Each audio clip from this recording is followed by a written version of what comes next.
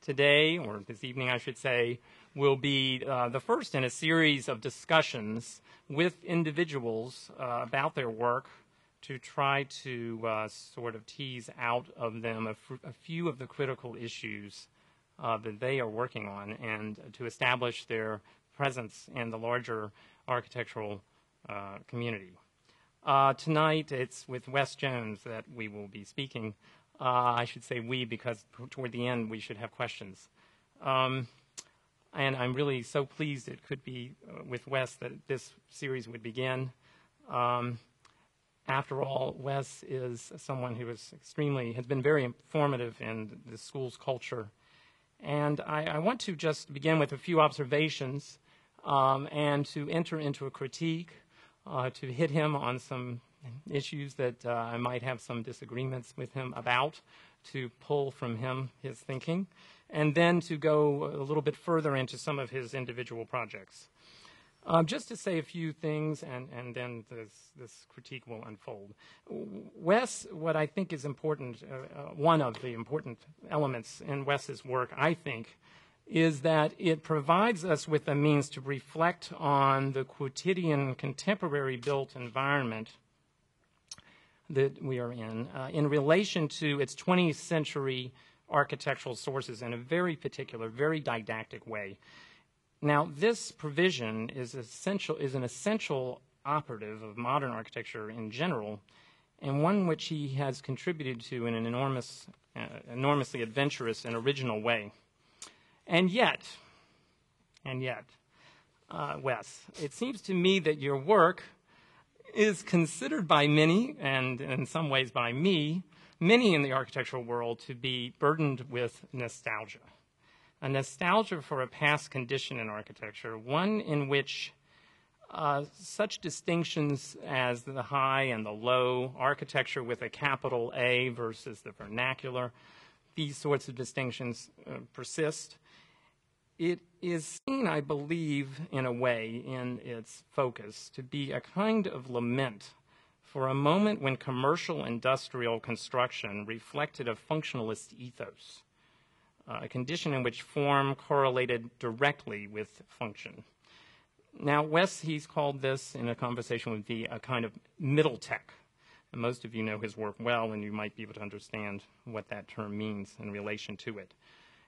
Now, by adopting this kind of tech, or this kind of what I call machinist style in his work, I think he has brilliantly avoided a central conundrum of modern architecture, modern and contemporary architecture, that is the arbitrary relationship between material and form that so many architects have had to contend with.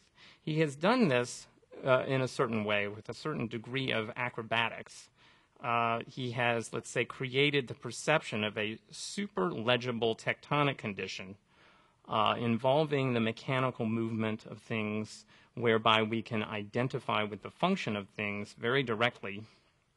And I should point out that he has done this, I think, and has avoided this conundrum by pulling himself out of the conventions of ordinary architecture and putting himself in the midst of this kind of world of industrial production or infrastructural kind of construction.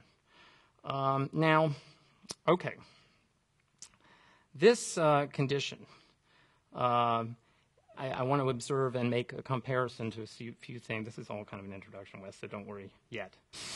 This whole way in which he brackets his work in this world of the industrial, as I said, it gets out of this dualism of material and form. If on the one hand, if we could say that one of the tasks of architecture is to somehow extract, radically extract at its best, certain familiar conditions and transform them into, let's say, other things other than familiar, things that make us experience the world in a way that is not, let's say, just in some kind of continuity with everyday objects. We could say that he is part of, let's say, a number of architects' projects. Let's go with the two that I'm kind of saying he avoids. Let's say he avoids the kind of extreme problem of the arbitrariness which we encounter in Gehry, where the form and the material relation is really quite unresolved in many of the works. And he avoids the extreme sort of immersion in material itself, as we see or have seen in some projects of Herzog and de Meuron. There we see, for example, in Gehry, the figural and in Herzog and de Meuron, a kind of conceptual artistic practice. So he gets out of the conundrum but does not enter into the kind of artistic practices. He works himself back into the functional trajectory of modern architecture.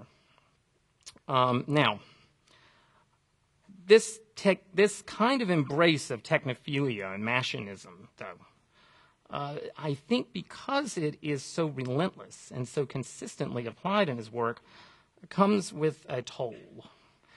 First of all, it is now happening in, let's say, a kind of gritty, abject world of it's a kind of fallen and disenchanted modernity. No longer is this kind of functionalism new or fresh. He continues it nonetheless.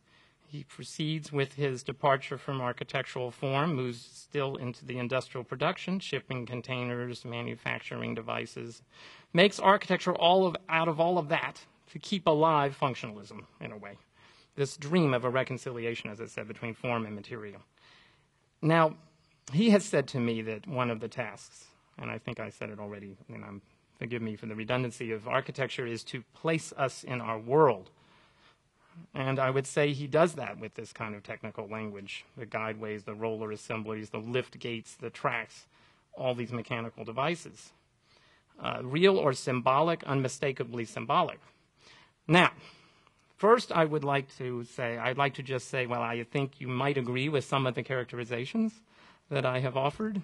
I don't know, but maybe you will or will not. And if you do agree, I would like you to explain this incipient nostalgia for modernism and to tell me whether you think it is something like, would you characterize it as a kind of lament for the possibility of functionalism and its promise, a critique of the image-based consumer world of architecture of this time, or a refutation of the contemporary neo-avant-garde digital model of architectural production?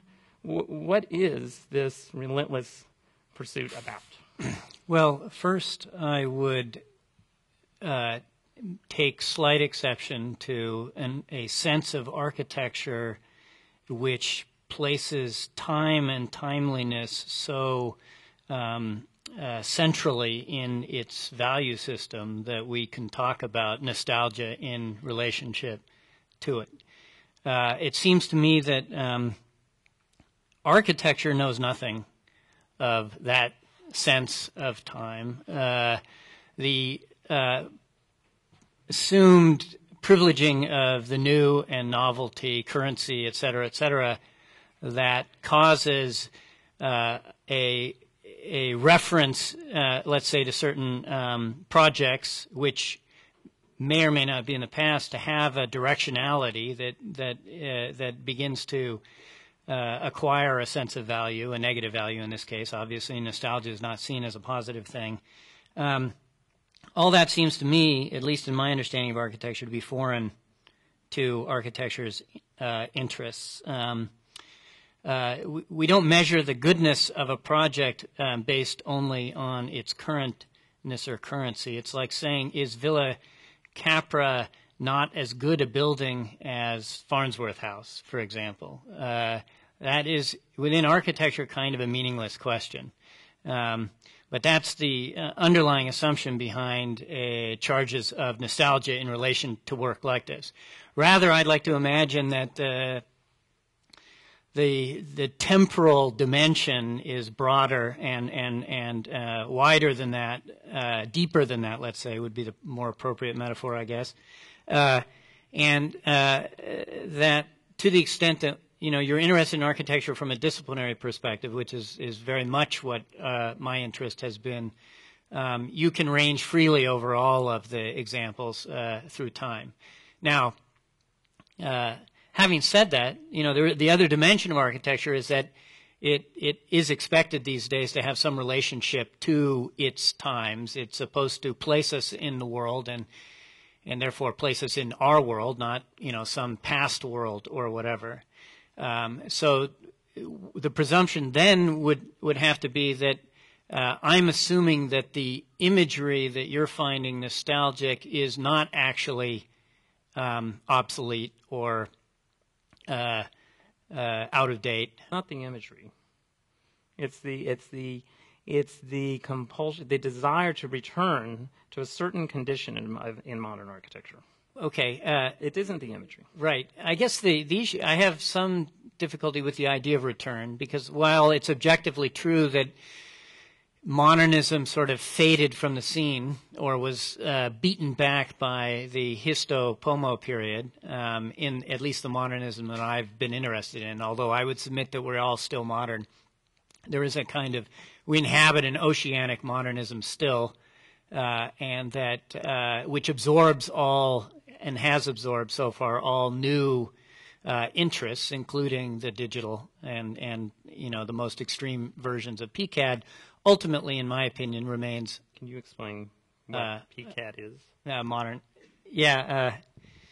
PCAD is a term that I coined in order to gather together the most influential digital trends now, and it stands for post-critical authorless design or parametrically controlled automatic design, or or any variation between those two you choose. And so instead of saying the blob, I was accused of being the coiner of the phrase of the term blobmeister, which freaked me out so much that I figured I should use a different word. Okay, but Wes, I want to ask you. Somebody could still ask you. You haven't addressed for me the key question here. Why this? Why this and not something else? Why this techno, whatever you want to call it, this machinist style material? Well, if we understand, I think of the architecture that we do as having more or less been invented from scratch, recognizing that there is no received tradition, despite my earlier statement about modernism. And so if we want to build up an architecture from scratch, let's say, we start by asking, what's the point? What does architecture do? How is architecture more than, as it's conventionally understood in its relationship to building, how is it more than that? And so I very quickly come to the idea that architecture's role is to place us in the world, it has traditionally been the form in which a society embodied its highest ideals and aspirations. And so if that's in a general sense what architecture is supposed to be about, we then have to ask ourselves, okay, what world is it that it's going to capture for us and put into form in that way? And so what that means is not simply a matter of what is the imagery present now, but really it's more of an epistemological question for us. How is it that we know the world? How is it that the world comes to us or is understood by us? And from that very most fundamental and basic perspective, it seems to me that the world comes to us because of our own existence within it as meat objects in space. It comes to us mechanically.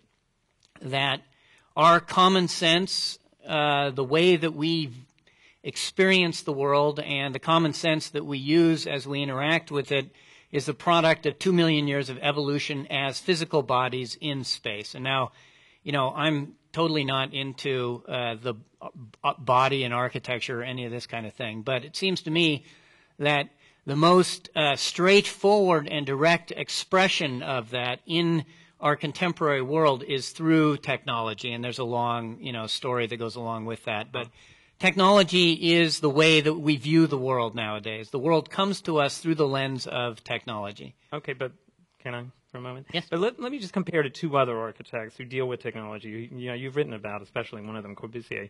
And the other I want to mention is Venturi. I recently, just the other day, had a conversation with Michael Meredith, and we both agreed that you were important because you had done with the language that you work with what Venturi had done, let's say, to a kind of wider and more vague vernacular that belongs to the kind of American landscape. You had transformed that in a way. Well, the question I have for you about this technology, I mean, you look at it, it doesn't seem to me to be such a kind of urgent question. It seems rather marginal to architectural production. Take, for example, Corbusier's preoccupation with technology of construction. He meant to apply it very widely, and even to a new model of urbanization, but certainly to a new model of living, a new model of construction. Everything about the world would be reshaped by this model. And then you take Venturi, and he is looking at a kind of world in which we could see the demise of architecture according to certain kinds of practices and methods of construction and certain all kinds of questions in the market. And we could see it bearing on the whole of the landscape. And he was looking at that landscape at large. Here you have isolated this very particular area that belongs, by the way, not to architecture, but to industrial production. You know, you're dealing with crates for moving things. We're not dealing with building types. You're dealing with the stuff that we find when we're in warehouses and moving boxes around.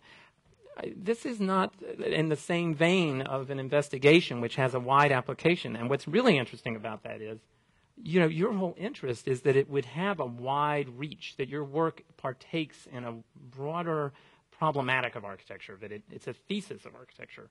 So, but in the end, because of its marginal relation to architecture, it's very private. See, I don't see it as marginal. I see it as even more fundamental than, since you brought him up, Venturi. I think that again, the point is that technology is inescapable. I mean, it should be pointed out, of course, architecture is itself unavoidably a product of technology. Yeah. So at the most fundamental level, all we're doing is asking architecture to take that cue from its own existence and production, which doesn't necessarily mean that we are highlighting building technology, but really to say that architecture is one of those things that we make, we bring into the world. I mean, starting from that fundamental sense that there are basically two things in the world. There's nature, of which we are a part, and then there's all the stuff that we make that we bring into the world. So half of the world's stuff is technology, at least in understanding it that way. And as I said earlier, we can't understand the one except through the other nowadays. We can't see the world except through technology. So technology is for us so fundamental. I mean, for me, anything that humans make, think, anything that didn't exist naturally is a product of technology, including, I would submit, at the most fundamental level, consciousness itself, which, in a long digression, I would just say could be understood to be a product of technology rather than the other way around. So I'm trying to understand technology at the sort of fundamental level that makes language an aspect of technology, ideas, et cetera, et cetera. And so if we accept that premise then, and we say that architecture is supposed to somehow capture this, this reality, then the next question for us is what aspect of technology, what technology is most apparent or visible to us?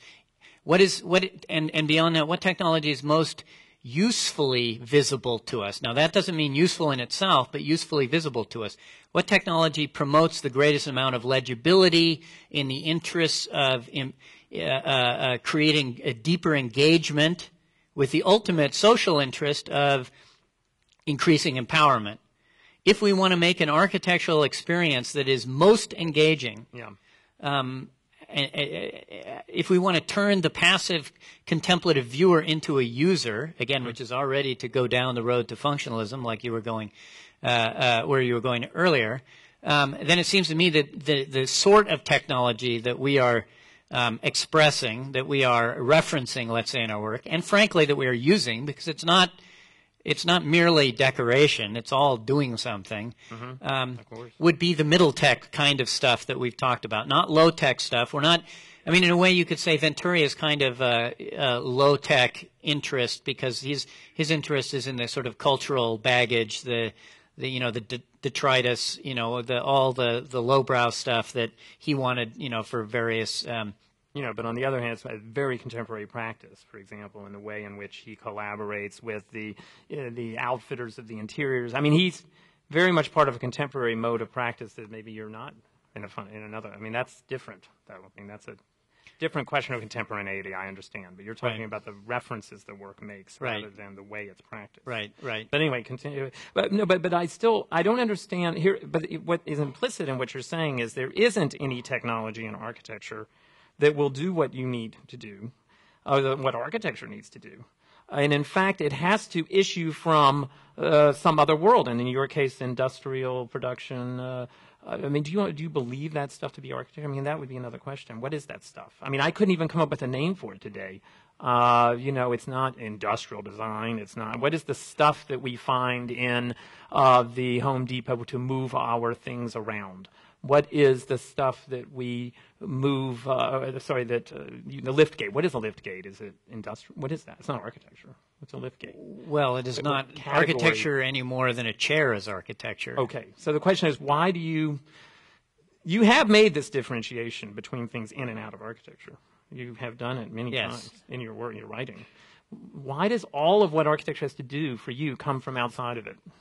Well, in this other world, not all of it, but a lot of it has to come from this other kind of technology. I don't see it as coming from outside of it except by an accident of history.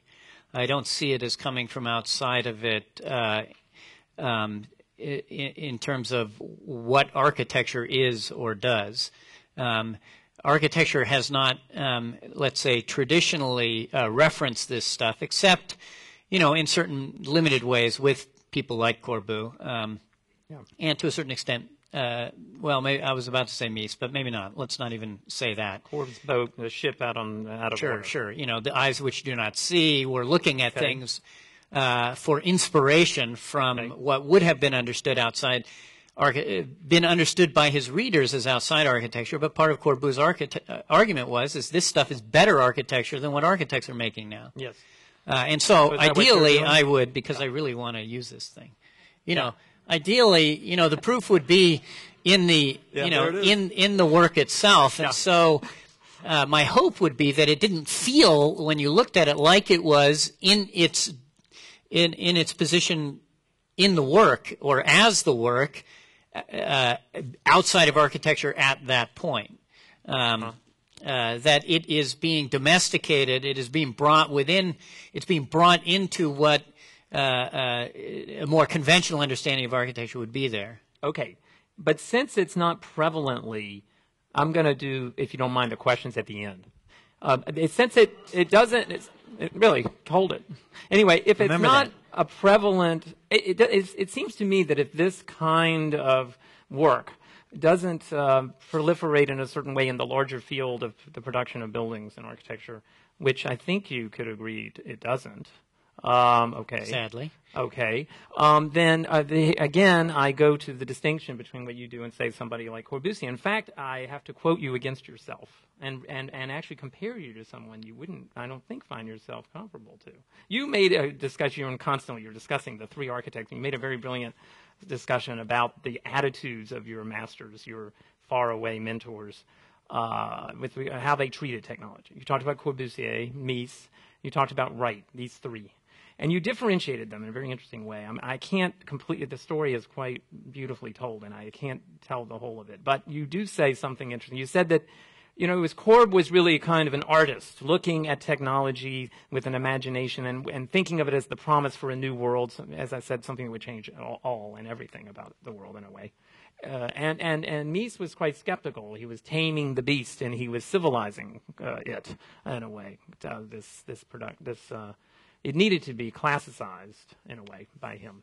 And Wright, you said, interestingly, for Wright, he really threw it away. He basically was, as you put it, too invested in his own personal vision to permit the technology any significant impact. And in quoting you, as his flying car designs attest. And so I thought about your lawnmowers that the peddler who is exercising, is operating. I thought of your own fantastical architecture, which it cuts itself out of contemporary production, isolates itself in this world of a possible other kind of activated and functional architecture. But, you know, it's really too rarefied. It's too rarefied, it seems to me, to it seems like it's the right problem, the Frank Lloyd Wright problem that you're having. In a way, you're too caught up in a personal vision of what technology does to really have what are the technologies that others are so invested in. Let's call them the digital technologies. You know, we'll get to that, the PCAD people and all that stuff, but not just the PCAD people, anybody who is, let's say, looking for a different model of technology. You're too caught up in your personal vision to let the technology, let's say, of this particular, this time, have an impact. I mean, you, despite your arguments for timelessness, you are quite invested, it seems to me, I should also point out before you rebut, in the kind of moment in which Corbusier finds himself taking that ship out of the water, finds himself recognizing the potential of new methods of construction to be so powerful. You do understand the connection between architecture and its time, so you can't entirely deny the importance of that either. You haven't denied it anyway in your writing. So, but what of this problem? How do you feel? Do you feel alone in his pursuit? I mean, I don't know how you... Well, there are others out there who are as fascinated by technology. This kind, they use that word too broadly. Well, I would distinguish, say, for example, between us and, say, the Fosters and Rogers of the world, who are engaged in something that that the world calls high tech, but we would call, and pardon my French, haute tech, in order to indicate its deviation from the interests of the technology proper into the world of fashion, the domesticating of it in that sense. So while those people might be understood typically to be allies of ours, we would kind of say that they're continental and effete, and we are rough and tumble Americans interested in this kind of more pragmatic middle tech sort of stuff. But I don't see it at all as a personal vision. Again, I mean, this is a discussion that actually comes up quite a bit in relation to our work, because it is understood to constitute, for better or for worse, a signature these days.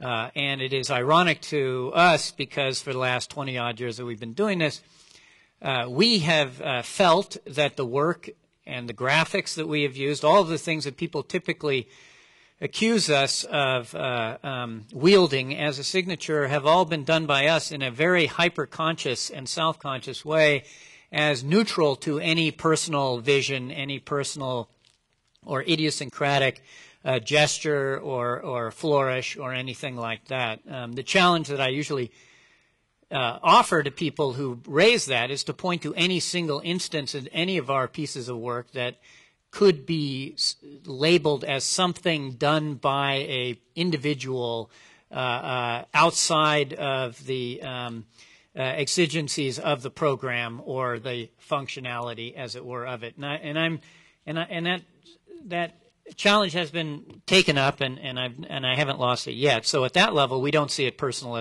at all. But we do obviously look at a fairly narrow slice of the possible available technology. And the reason we do that is, again, going back to the belief that architecture's role, the point that its point is to place us in the world in an engaging way that causes that world to come alive for us, and to draw, to create a more vibrant experience, something that frankly people might also pursue today under the umbrella term of affect, but needless to say, we don't necessarily go there, or would not admit to it, at least. The stuff that we're looking at, the stuff that you see that is investing our work, is, again, in our minds, the stuff that's the most legible, the most directly evocative of the level of engagement that we want to sponsor in the user, the viewer, the client, whatever have you, the interlocutor. I mean, really, we like to imagine that our work is not a signature. It's not, an object of art or anything, but a conversant, an interlocutor, a companion, something with which the person interacts directly without an author being in front of the design or alongside the design, having to explain it, or anything else. I mean, there's lots of stuff out there that is interested in that kind of level of engagement, and again, those people who are interested in affect would also probably subscribe to that interest. But again, what we're interested in is to the extent as possible, a kind of pre-conventional legibility to the work. Because at the end of the day, it seems to me still important that architecture be meaningful, not simply affective, that it ultimately stand for not only the right that it gains for being there in your face is that it has some conviction about the particular sort of world that it is embodying, that it is placing you in. Because again, it is something done by the few for the many that can never be done by the few, and so there's an ethical dimension to architecture that also forces us toward the particular technology that invests our work. Now you're seeing it as a fringe, marginal weirdness, and that's we just don't see it that way, but one way we've always characterized the work is as a vernacular of a community that just hasn't discovered itself yet. That it is a vernacular of the future, in a sense. That it's not Frank Gehry, it's not my work. The signature is not me, but is of the community that would be able to read it, be able to interact with it in that engaged a way. Okay, with that, it's a perfect segue. We need the right slide now. Maybe the lights down a little bit more. A little lower on the lights, it's true. It will help because there are too many images, I think. For comparative reasons, I've had to put many together. That is what's interesting. What you were talking about, it's very convenient, what you've said now about this possible world of for living, which would be a different one. And I think that this goes to the heart of something that really interests me in your work. I mean, we've seen an evolution of the domestic space, many incarnations of it that I want to turn now to, that I think you have really steered in a very interesting direction that few have done so convincingly. I mean, for example, we see, and there's this problem today with let's call it the kind of transposition of certain codes of domesticity from one context to another, let's say from the urban context of an industrial space. We see this use of warehouses for living, the loft phenomenon. But I think Wes doesn't stop there, and he's not only interested in that at all. In fact, he has immersed one in that condition as one where, I mean, he's already spoken to it, we can identify not only with the kind of texture, the tactility of that kind of brutal industrial material, but with the enactment of certain things that are not domestic. I mean, it's not normally that we're living with gantries and deliveries and, I mean, here the space is enacting and the bed is moving and rolling on tracks. I mean, this is not just saying that we are in a different atmosphere. So I think that's what makes it not part of this very limited emphasis on affect. But, okay, going down now, here's the question that somebody might ask you, and maybe I wouldn't have this problem, really. I don't think it's my problem. I'm trying to set up straw men so I bring out of him his defenses. There are different ways of handling this issue of displacement, of transposition, of transformation of experience. And one could say, for example, even in the case of Koolhaas, when he introduces an industrial element of great weight, of great presence, something, let's say, that is not commensurate with the tactile and or the sensorial, the world of the domestic space, which is, let's say, compatible with human touch, with the vision and the projection of the tactility of things. When he introduces such things, he's, somebody could say, intelligent enough to know, or with enough good judgment to know not to put that inside. He puts that giant beam, that big, nasty ivy, he puts it on the roof. Where it's just decoration. No, it's supporting the house. No. Don't do that. That's not fair.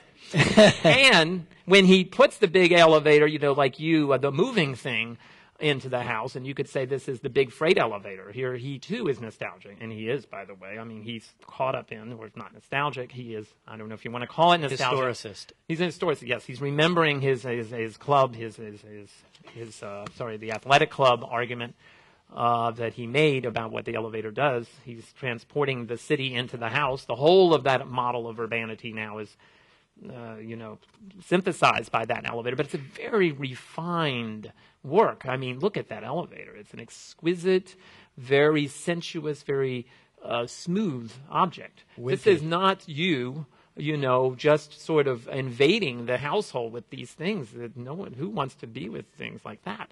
And then somebody else would say, and then look at somebody like this wonderful architect, Olgiati, and there are other architects who do that. They import the tectonics of things alien to the domestic space that really we don't normally find in them, out of scale, uncannily belonging to some other dimension of life. But it has the kind of rough-hewn, I mean, this is, let's say, giant timbers. Again, there is a kind of cerebral and tactile resolution with domestic life that you don't seem to care about, or I don't know if you're indifferent to this, or you're just pushing your own your personal project that you don't call personal, or impersonal project that you don't call personal.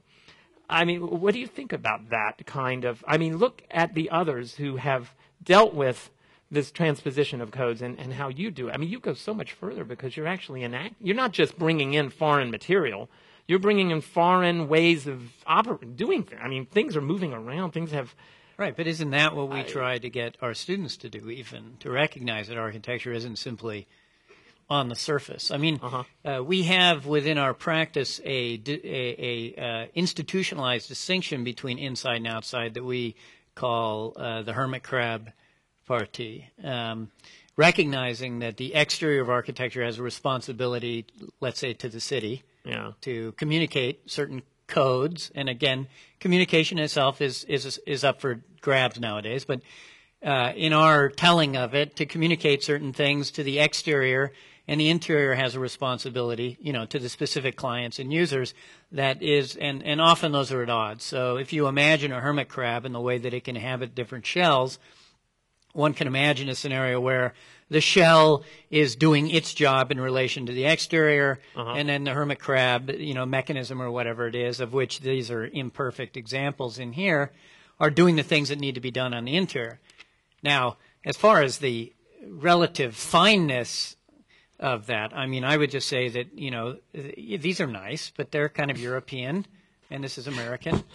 And, this is John Deere, and this is, whatever the European equivalent of that would be.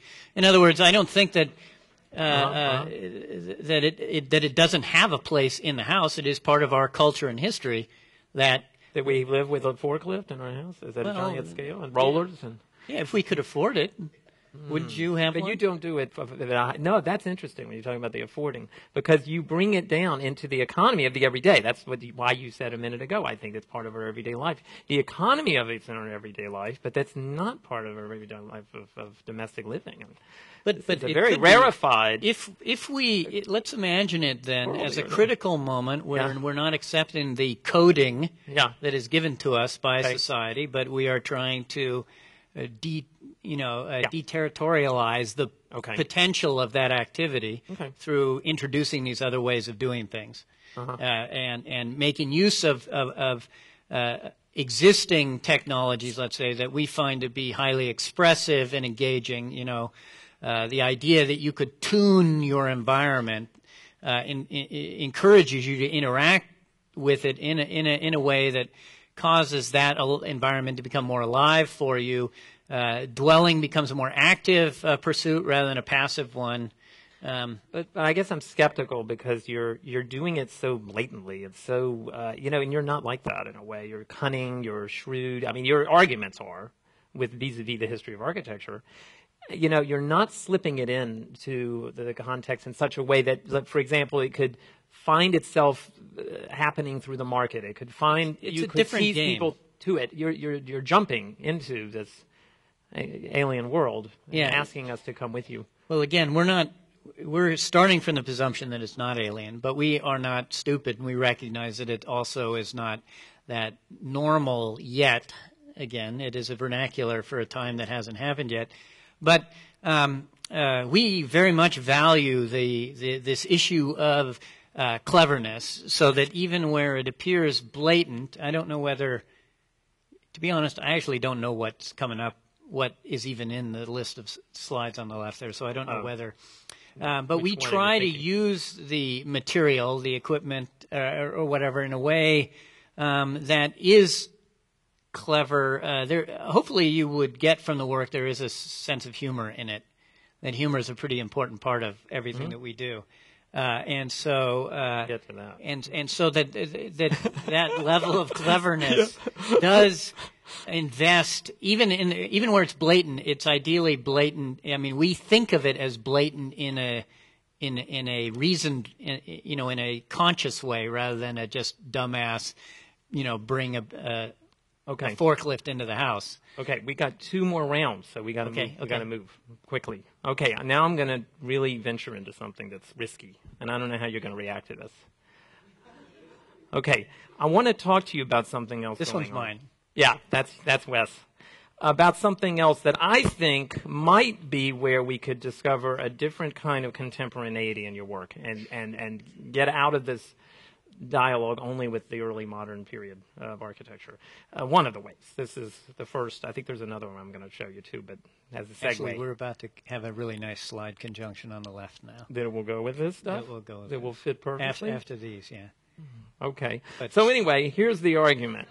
You have this project on the primitive hut. It's a brilliant kind of, let's say, very, here's the thing that's so interesting about Wes. I went to the Museum of Modern Art, and there is this exhibit now on houses. And, you're walking around, and there's this kind of, each and every project has a kind of way of dealing with its own problems. But you come upon Wes's work in the Museum of Modern Art, and you realize you're looking at someone who has clearly such a broad perspective. I mean, suddenly you're looking at a whole context. I mean, you're not sort of only seeing a single thing. So no matter that I've called it a very personal project, there's a way in which its didactic character establishes a lineage. And immediately, of course, you look at a project like this, you're looking at primitivism, and you're looking at the 20th century. You're looking at this kind of collapse of time. A piece this you can't see so well, canisters and rollers, again, these things that are mechanized things. And of course, the sun, I thought those must be something to do with being solar energy devices and so forth. We're looking at this something that collects water. This is a machine that's operating in a very particular way.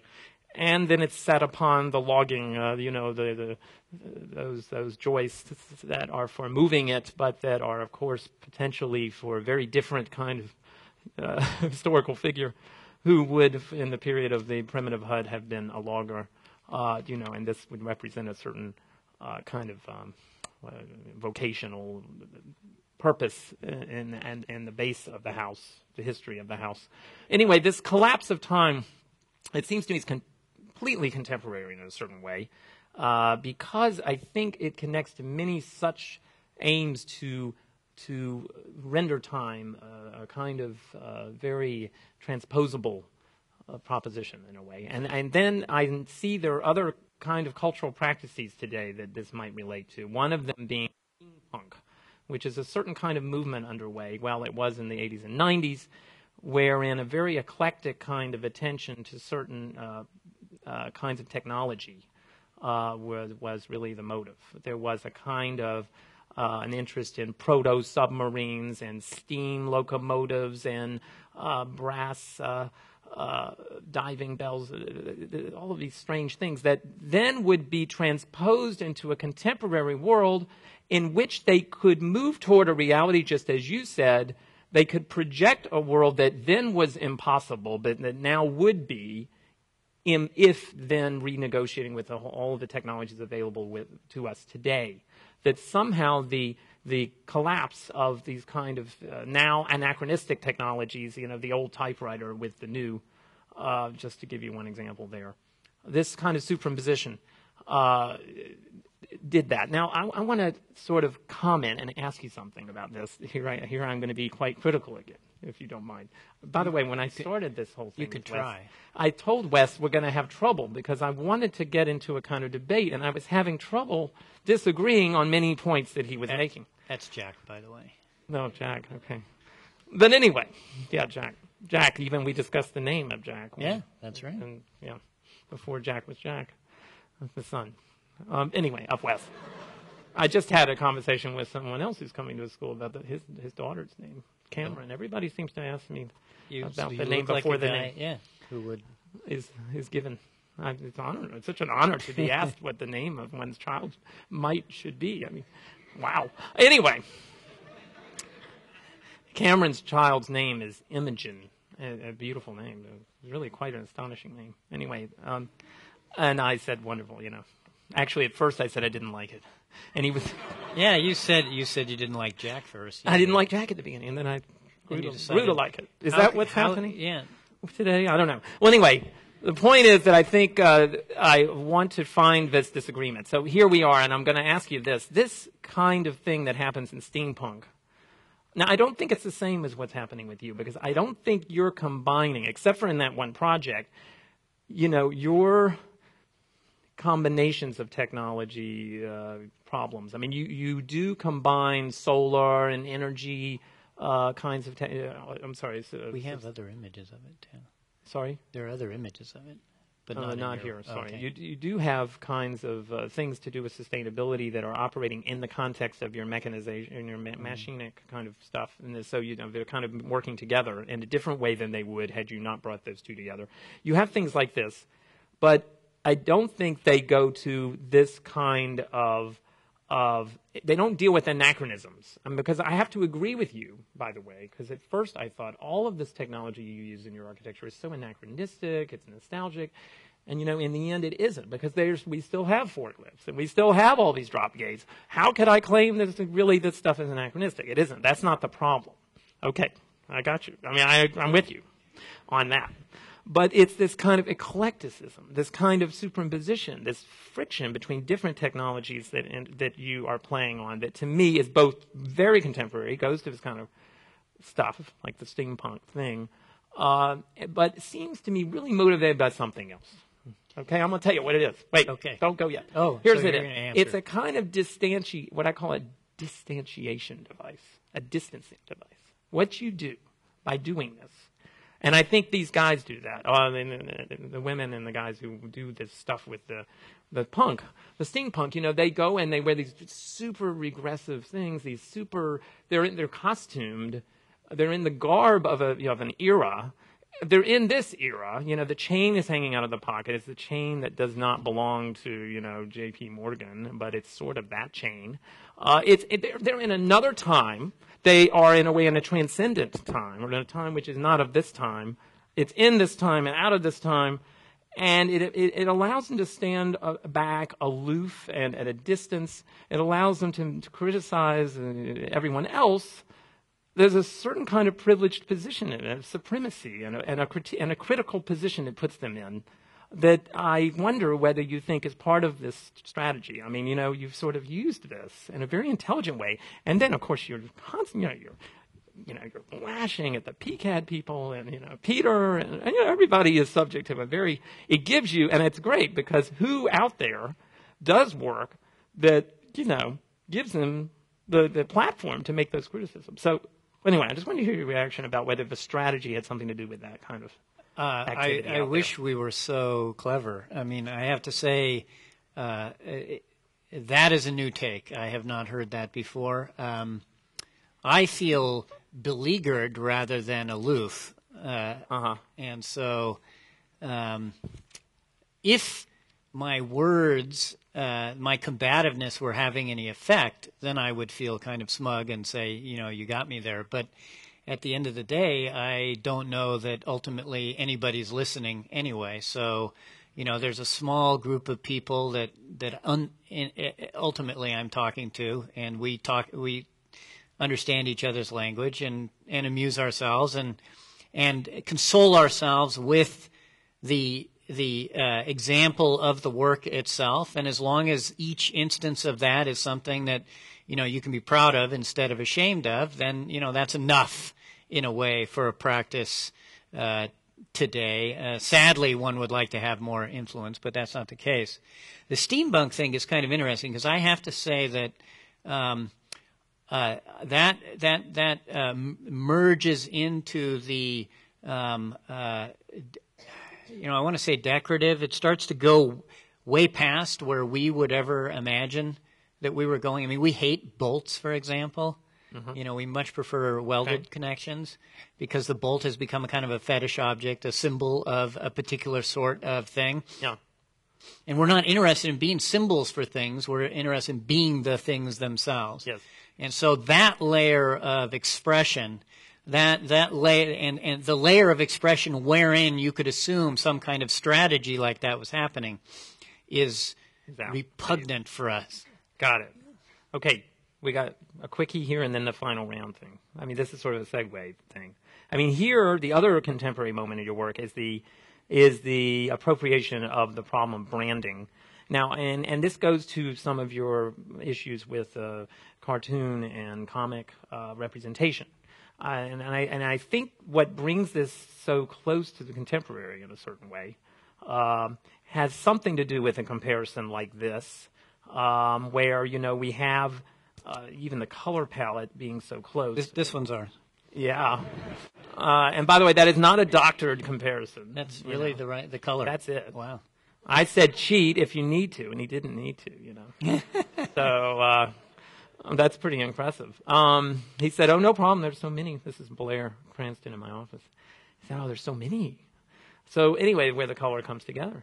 So, but I wanted to just point to this exchangeability, this branding as a sign of mobility. Again, a mobility is introduced here, but of a very ephemeral time, with an ephemeral value as opposed to a marketable value, having to do with exchange and communication, not with the actual movement of mechanical parts. Here you're introducing another kind of interest, which seems to me to go to something more of this time, more contemporary, but then suggests to me in a funny sort of way, or makes me want to ask you, does this mean that the architecture, as opposed to its representation, is never contemporary, since it's all about not being branded?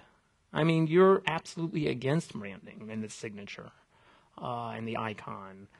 So it sort of means that there's a real schism here between what you're talking about in your representation and how you appeal to the contemporaneity there. And when I say contemporaneity in this one, and I think I want to distinguish this from the PCAD thing, I'm talking about something more like your interest in the immediate, the thing being itself the thing, the sense of connection that's tactile and very direct.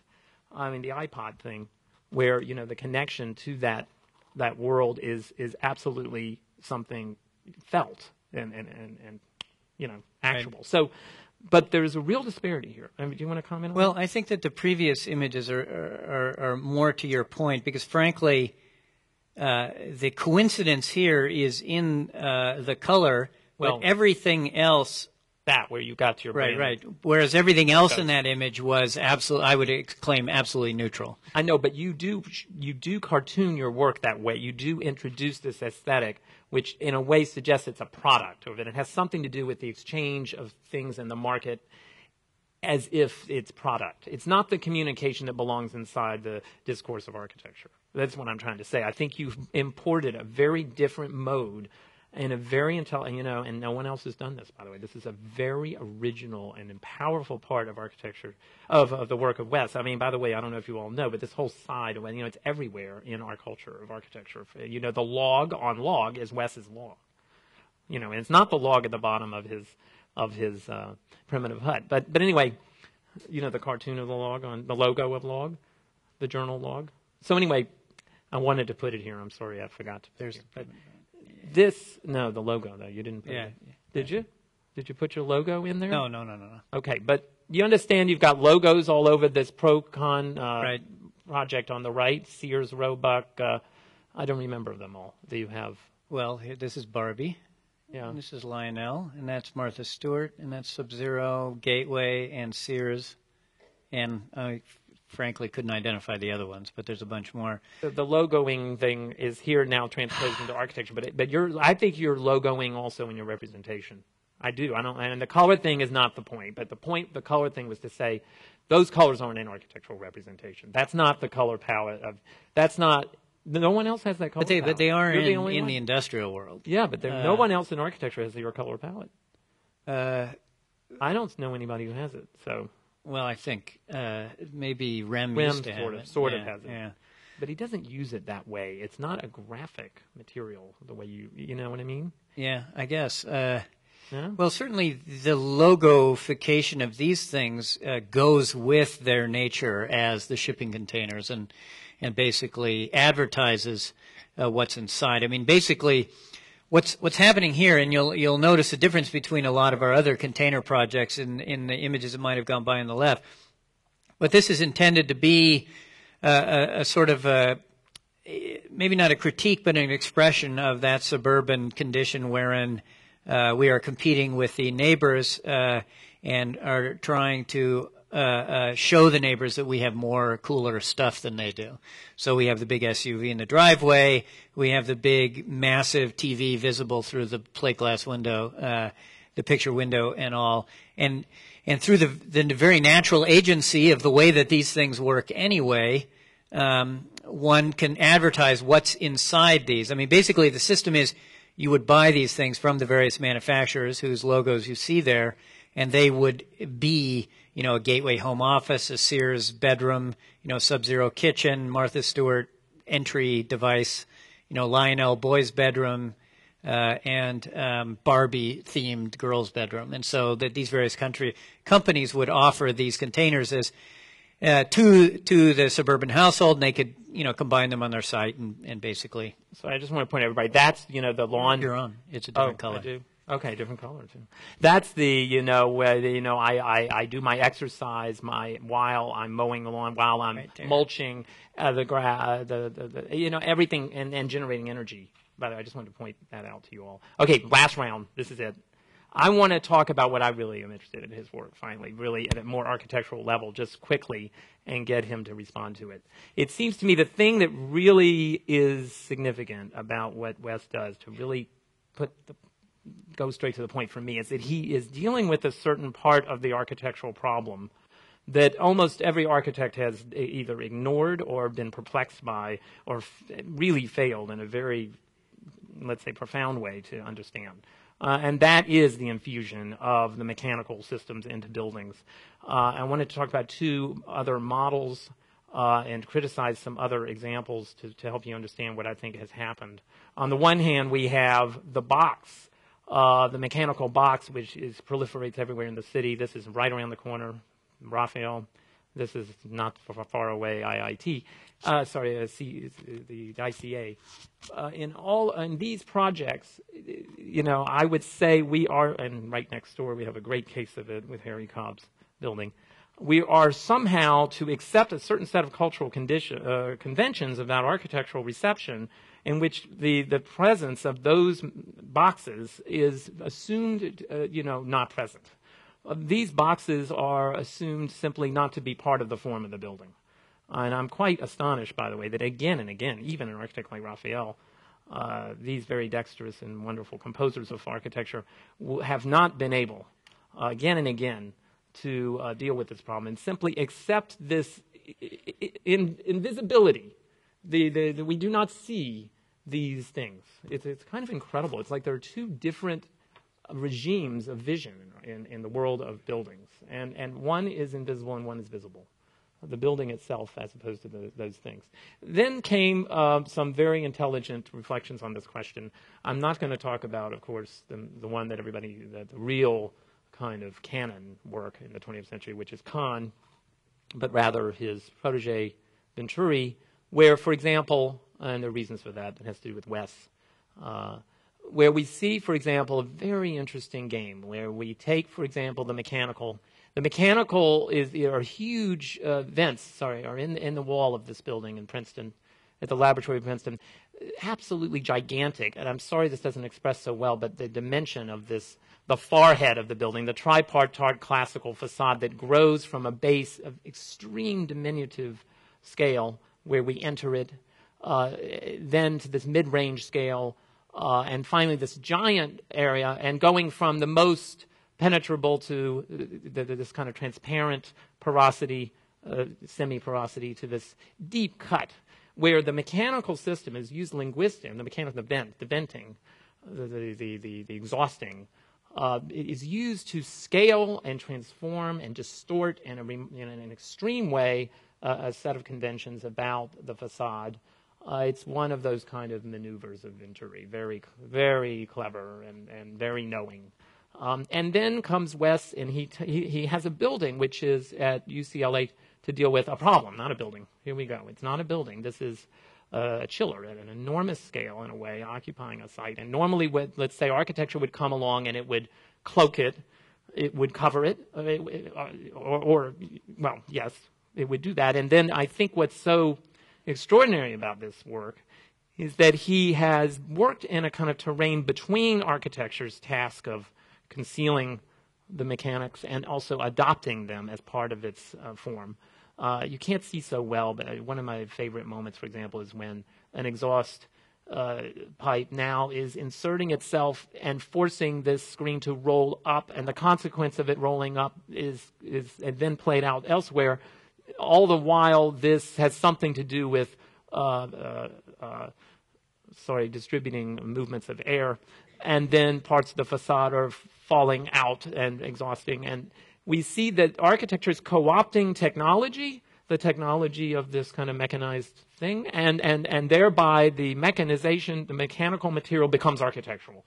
It's this two-way, it's this mutuality, this extraordinary kind of synthesis.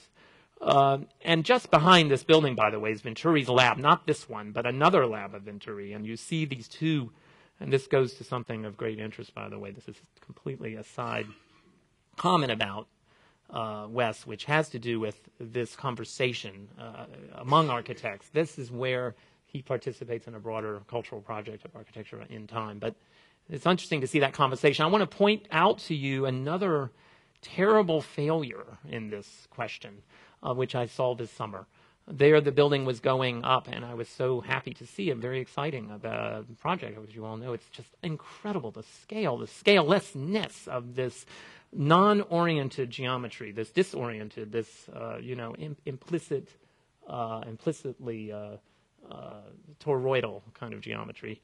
And it was going up, and I'd seen it a number of times, and only this time, just going a few months ago now, 2 months ago, I saw, and it was really quite a shock that the close view, because that's where I see the hotels are all near here. For all of you going to Beijing, there are so many hotels by this building, that the mechanical is in this mid-range, and it corresponds these exhaust vents to the scale of a single level in the building, and it scales the building immediately, and the building shrinks so precipitously and returns to the most banal and ordinary dimension. It is a devastating moment, really, which speaks to this problem even at the level of the articulation of the grille and the question of scale. Because for me, Wes, and I think you might share this view, one of the primary tasks of architecture is to rescale the ordinary construction of buildings, to rescale it and transport it into some other domain by doing so. And I think you do that with your transpositions of the the techno. But the corollary to that, though, is that buildings are always smaller than you think they are. You become familiar with buildings through slides like this, and then you go see them in person, and they're not really nearly as big as you thought. That chiller plant, it's several hundred feet long. It's a huge building, but when you go to it, it's not really that big. It kind of feels comfortable. Do you think when you discover buildings to be bigger than you thought that they would be, that they're better? Or do you think the discovery of even greater diminutive, the discovery that they're smaller is the more I have to say, discovery. I can't think of any where they're bigger, but I have been immensely satisfied in discovering the shrinkage. I'm glad you when said you that. actually experience it. It's an amazing thing, by the way. Yeah, yes. I have to tell you, I'm so glad you said that. We're so together on this. No, really, this is an amazing and important thing. I don't know why, and I would love to sort of figure this out and write about it or something. But in the cases when buildings shrink, it is a remarkable and very successful outcome, but more so. But okay, I want to end with a critical point about this whole thing, though. Despite all of that, and I think that building, is really such a, to me, that building is an architect who found the commission to realize their thesis. I mean, he did it also in the Astronauts Memorial, where the mechanical operation of the memorial is so suited to the problem of the commemorative project that he was dealing with. So Wes has happened upon, and I think all of the architects with a very particular project, all of those architects discovered the project in which to realize their thesis. But here we have, and here another interesting case is in San Jose. Oh, I can't wear this thing. It's just impossible. Hold on. I'll try one more time. In San Jose, the theater, I think it's the Repertory Theater, the whole building is articulated as a mechanical shelter, in a way. If you look at the boxes that I pointed to, imagine that the whole building, the mechanical box inflates to such a dimension that it can absorb almost the entire building, that the rest of the building, that what we would call the architecture, is compressed into this kind of base. And, the orbital kind of implication, the oblique, the rotation of it in plan, which you see there, and which engages the site in a very particular way, very strategic way, establishes, as Wes said to me the other day, through a kind of projection, an encounter with the human subject, the body in motion in space, but only at a distance, because the scale here is not ergonomic, which I was critical with him about. I mean, that kind of illustration of movement I have a problem with, but I'm not going to deal with that now. What I really wanted to talk to was whether or not, how you deal with your work on this problem of the mechanical box, the grill, the substance of this intrusion of mechanisms in architecture in different programmatic contexts. You see, because for me, this is interesting, this one, because it's drifting out. The theater is a blank box. You could say the theater blank box is quite susceptible to being something like a mechanical box, because it's mute, as are the mechanical boxes, in a way. But why should a theater be a mechanical box? Again, it's interesting here. We're not seeing you deploying your project as you do at the Astronauts Memorial, as you do in UCLA. We're seeing you applying it again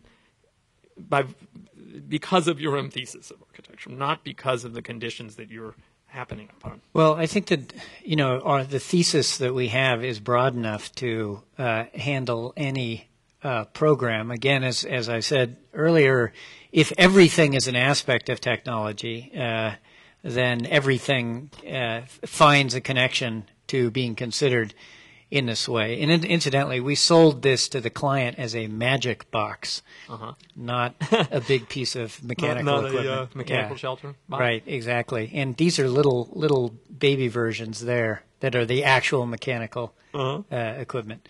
But one of the things that we have always done in the practice, maybe in a naive way, is to reimagine the program as, at the largest scale, a machine for something, and as a collection of smaller machines for something. So we try to reimagine the program in terms of things that it can do, activities that it can perform. And so in the case of the Rep Theater, the biggest thing that it could do was highlight what you can't see in those images, the pedestrian pathway that kind of goes diagonally through the blocks in the redevelopment area of San Jose there. And so we rotated the volume of the theater. We placed the rehearsal hall above the housed in order to absorb the kind of characteristic high school auditorium fly loft to main house massing, and create the more kind of cubic form, and then rotate that whole thing to take account of that pedestrian path through there. And it rotates around the stage as if it was a big slewing ring. But you didn't. We're going to have to wrap up because I do want to take questions. Sure. But what you're not describing to me, I guess, is why there you're invoking again the grill, the corrugation, the implication that there is a connection back to this intrusion of the. Well, in this particular case, the corrugation was simply texture. We wanted to. We had big blank surfaces. Am I reading wrong? Is that a giant mechanical box with a theater inside? Maybe. Do you mind that? No, that's fine. That's fine. But I mean, we certainly. We would not have. I love the idea of the inversion. Right. All of you take Venturi's forehead, and you just the whole thing just gets sucked into it. Right. The next project would be to be no base. That sound when something disappears in a cartoon.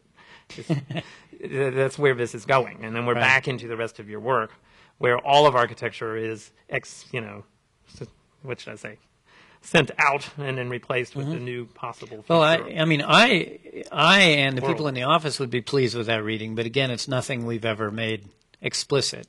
Though as we sit around the table and make sound effects as we're figuring out what to do.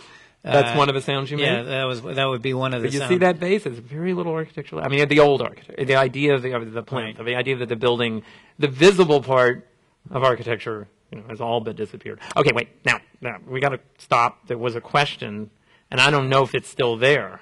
But now we're opening the floor briefly because we've gone on far too long. I had too many rounds in this. But let's try to open it up for a few minutes. Sorry, Michael. Yeah.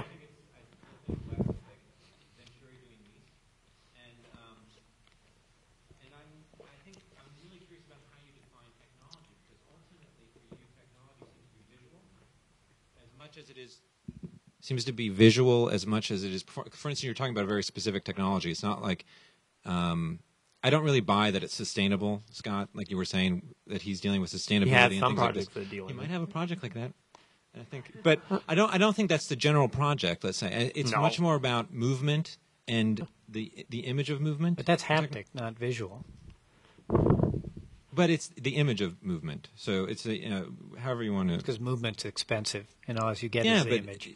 But it could look. I mean, it looks like storage containers, and it looks like. I mean, you have a couch that I never saw that before, but it was coming down from the ceiling, and you sit on it, and you watch a TV.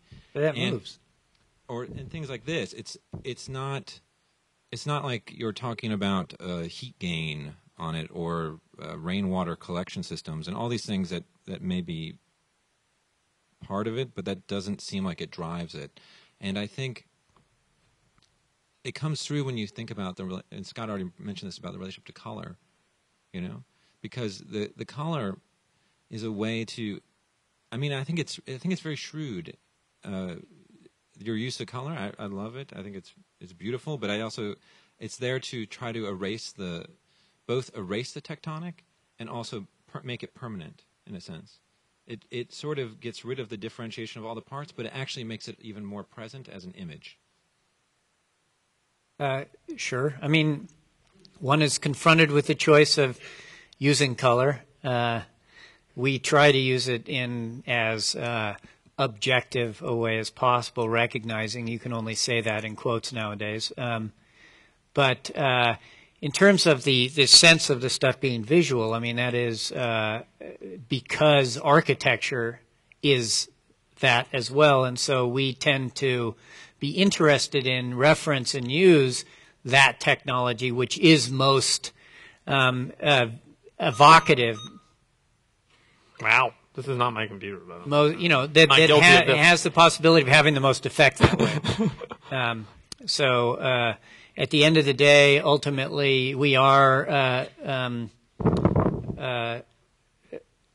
a slave to the particular budgets we get, and we would love. I mean, there's a whole argument here that we didn't really talk about about the potential and place of movement as another dimension in architecture that has been excluded or marginalized, since the beginning. Architecture is that which doesn't move, which is fixed, but there's nothing intrinsic to architecture or the architectural or the sense of architecture that should be that way. I mean, we of course know about Frozen music and the like, and the Baroque has an iconography of movement, et cetera, et cetera.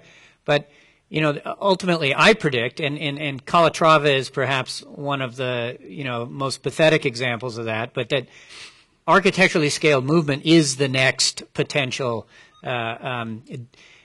dimension that architecture will take on. So we begin to talk about the choreography of a space as well as its massing, its materiality, its proportions, et cetera, et cetera.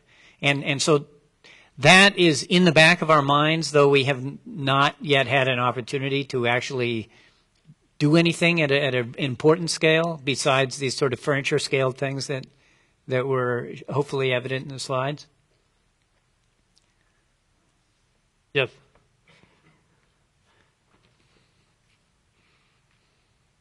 And somebody up there, I think. You said something at the beginning that struck me on your definition of the PCAD, and you used the word authorless. My question to you is, how much are you ready to defend yourself, your identity, against technology, and how much you're going to give up on it, in the sense that a lot of the stuff that you show and a lot of work that you do is based on technology. Technology, in a way, steals your identity after a little bit, like the inventor of the forklift or the inventor of the I-beam. We don't know about these people, and they don't really matter anymore because technology stole their design. So in a way, you may fall into the same trap.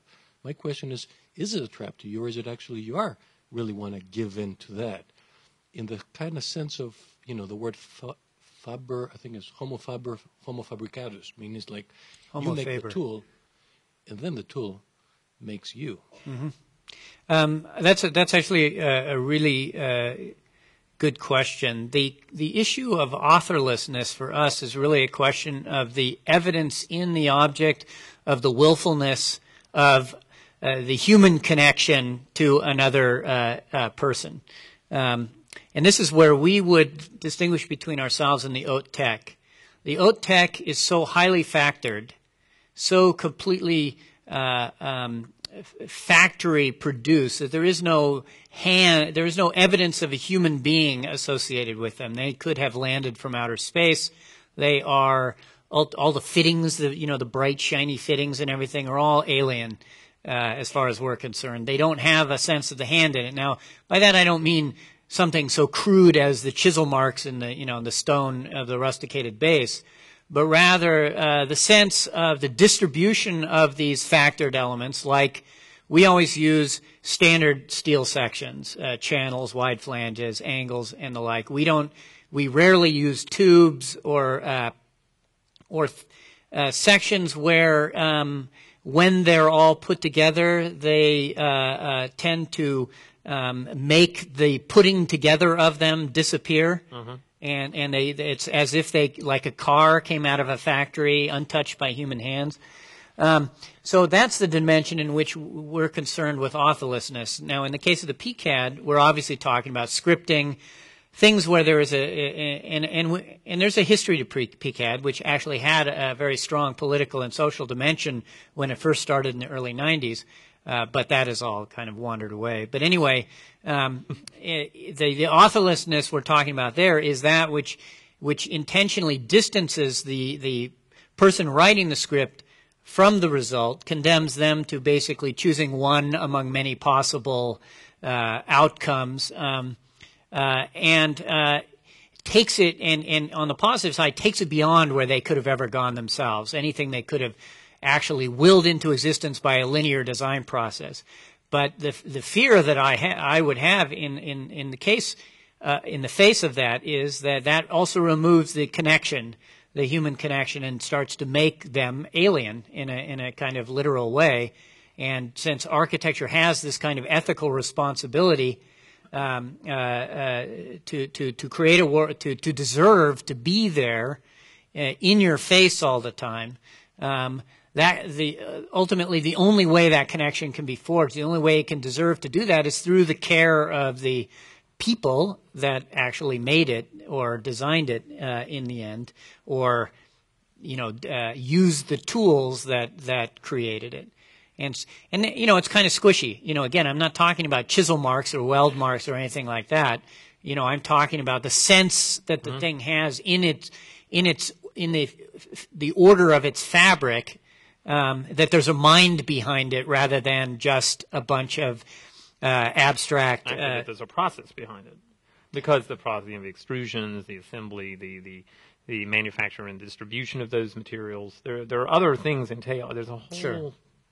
Right. I mean, you can't see that at all when it's sublimated by, for example, a project like when everything is welded smooth, for example, as the Olympic Stadium. And a continuous differentiation. The steel stadium of Preston, you don't see it at all. Would that be an example of that? Well, or do you think there's enough roughness there? But that's not the goal. That roughness is not something we're to see, really. Right. No, of course not. Really close inspection of the kind that has nothing to do with the tectonic reality of that thing is not. It's intended to be astounding, not to be legible as a tectonic. Isn't that event. the PCAD goal, to mystify the means, the modes of production? Well, frankly, I wouldn't know what the goal was, but it seems to me that to be diffused in a cloud of affect is something one reads about as an intention. Yes, that's right. Okay.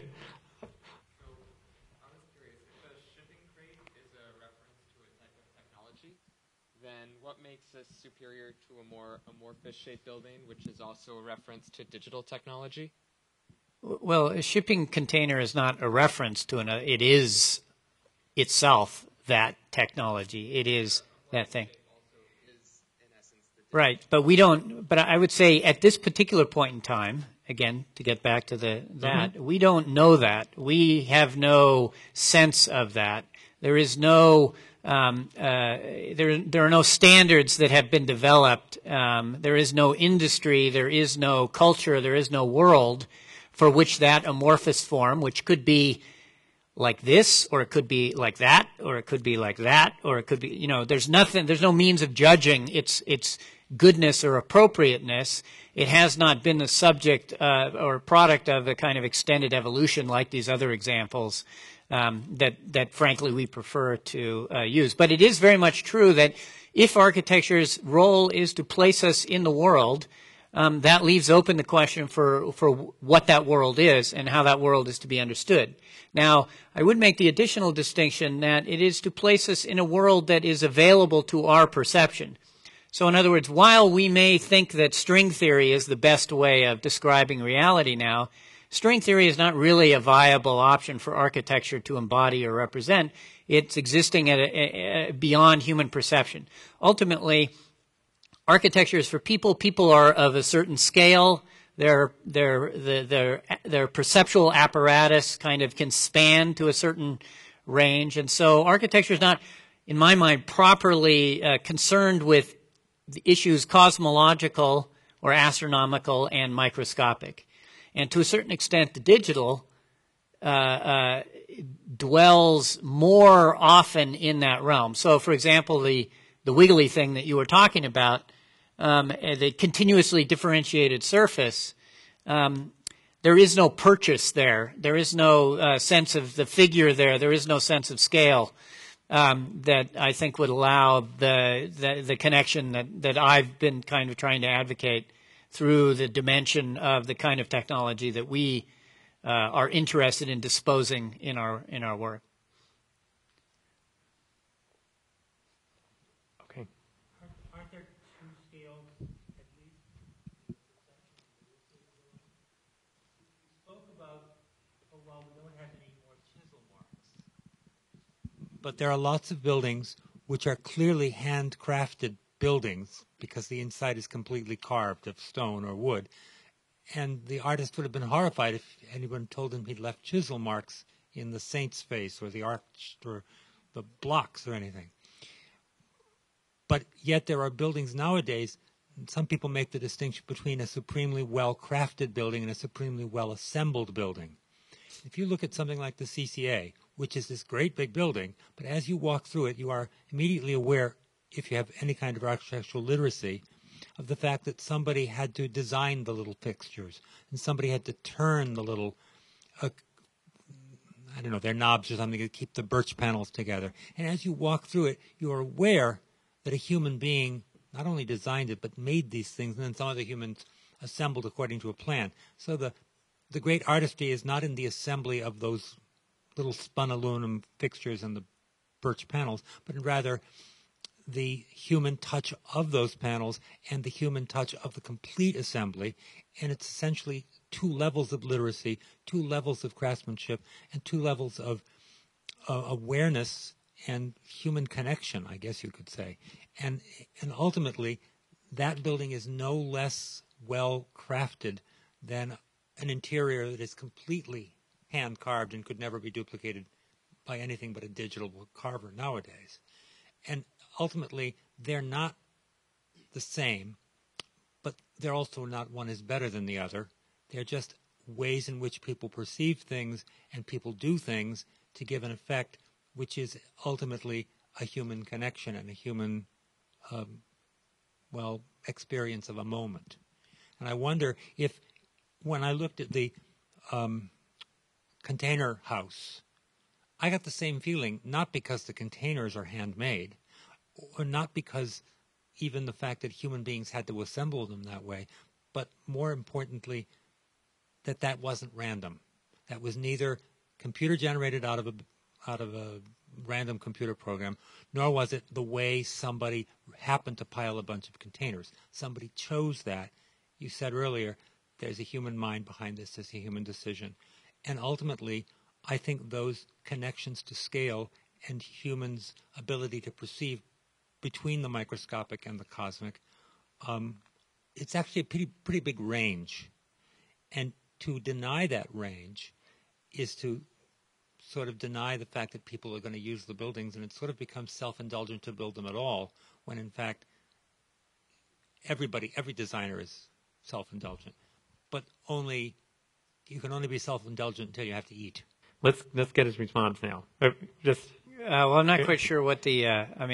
Yes, I agree. I didn't realize I was denying the range. But maybe somewhere in there something about a skepticism about your condemnation of the reception of material that you call not yet with.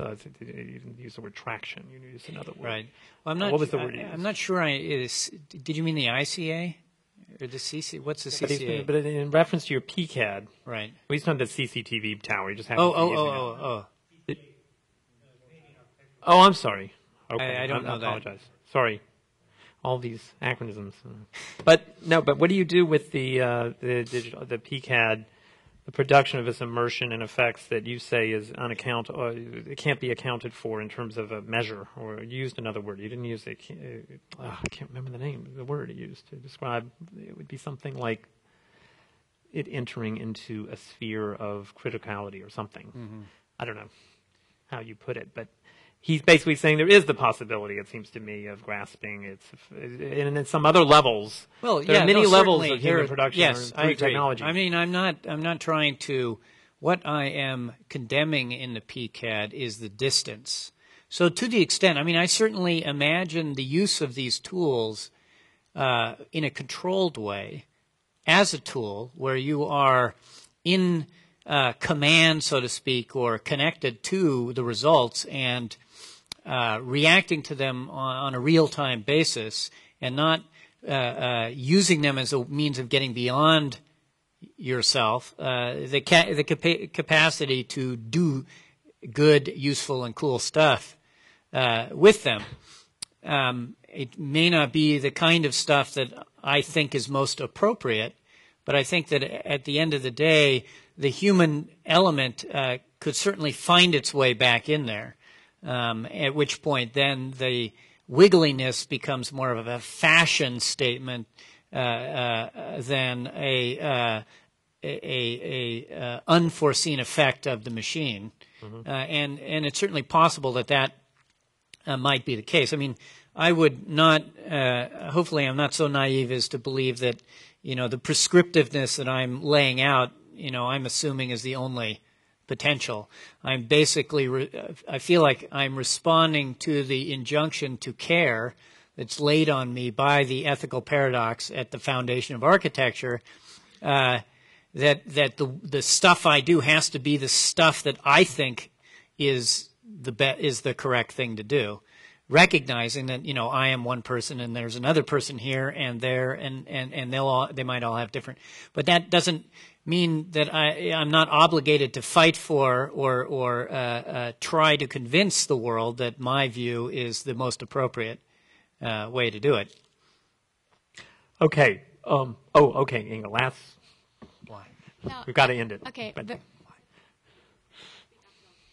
have a quick question. I mean, I think you're totally caught in a mechanical paradigm, and I think it very much succeeds in the Corbusier's machine for living idea from the 1920s. So I'm not curious, let's say, if not mechanization takes command right now, but let's say digitization would take command, is about to take command. And I'm not talking about, let's say, algorithms automatically generating anything. I'm rather talking about certain techniques of fabrication, shifts from mass production towards mass customization. Now, if you would project your own work towards, let's say, 15 years from now, and being so indulged in technology and also the idea of how that informs our perception and comprehension of the world, of the individual, etc. Now, would you imagine yourself possibly changing from this mechanical towards an alternative paradigm, which may also change then the way your architecture looks? Yeah, no, absolutely. Again, going back to the question of what architecture's role is. I mean, I wouldn't say we're caught in a mechanical paradigm so much as reveling in a mechanical paradigm. I think that the architecture has always lagged behind the technology available. For one thing.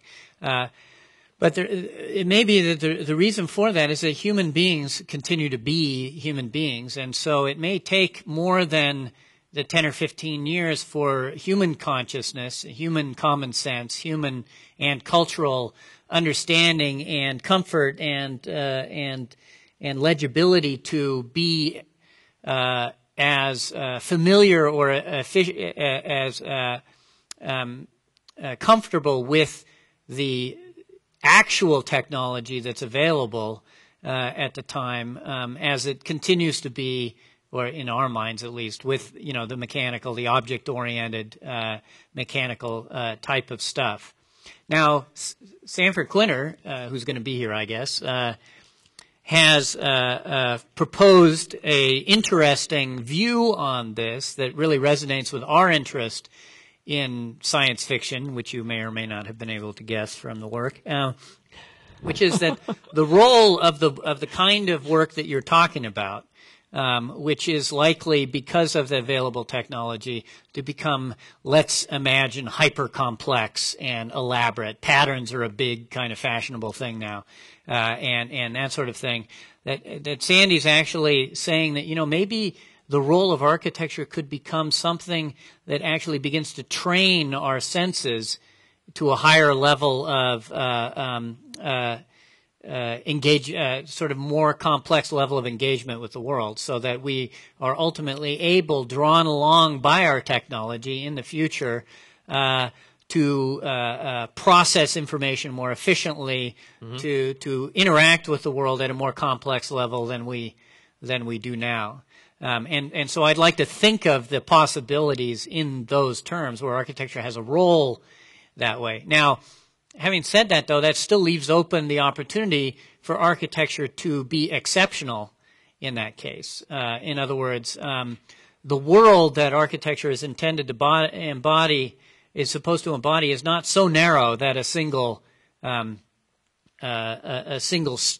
take on it will suffice. So we have minimal stuff now, and we have hyper insanely complex stuff now, and they all, the good versions of those, all kind of do their job in terms of embodying a way of being in the world. And so I can imagine that You might proceed with your The other issue is along those lines, from a more tectonic perspective. If we are asking the architecture to continue to be legible, I mean, in other words, I'm not, the creation, the support or creation of affect is kind of a thing architecture can do, but I don't think it can ever be the whole thing. And so to a certain extent, for architecture to deserve to the resources that we put into it, it has to be significant in some way, both in terms of important and in terms of legibility. So the question then becomes the way in which the technology of the future in which buildings are woven or spun or milled or whatever are created is the legibility of that, and how they are able, let's say in the tectonic discussion, to make apparent the actual forces at play in them. The wide flange does a pretty good job of that. Sadly for us, the tube does a better job. But this tube does it in a way that you can't know because you don't know that the tube is hollow. Mm-hmm. The wide flange puts the mass out at the periphery where it can do the most work in a way that's visible. And it does it according to it exists within an economic infrastructure and a structural culture of economics and structures that is larger than the instance of the individual element, and so it is also able to draw in those kinds of references as well. And so it goes to the whole middle tech argument, the whole American argument as well. And so we find that those particular standard steel sections to be most legible, most evocative of the way stuff is happening, the things that they are asked to do. And I just wonder whether the kind of tendrils and drippy carbon fiber things are, in a way, they will. Here's another argument, okay? In a way, you could say that they will be absolutely congruent with the distribution, the most efficient distribution of forces through the material. Mm-hmm. Now, at that point, then I would raise the distinction between an architectural interest and an engineering interest. In that architecture is always going to is always going to involve a level of expression beyond the perfectly efficient, and that level of expression will be a distance away from efficiency that will make the whatever it is that's trying to happen evident or visible in a way that a perfect efficiency will make the thing become so completely transparent and invisible to the kind of consideration that we're talking about. But that's great, because you just admitted then that your IPs are more or less a rhetorical device. They are a piece of your architectural repertoire. As well, yes, they are absolutely as a rhetorical thing as well as holding the building up or doing all the other things that they do. And I think that that's an important distinction. Architecture has a rhetorical responsibility. Would there be a new model of reception, though, that might also come with the new models of production? You're suggesting there won't be.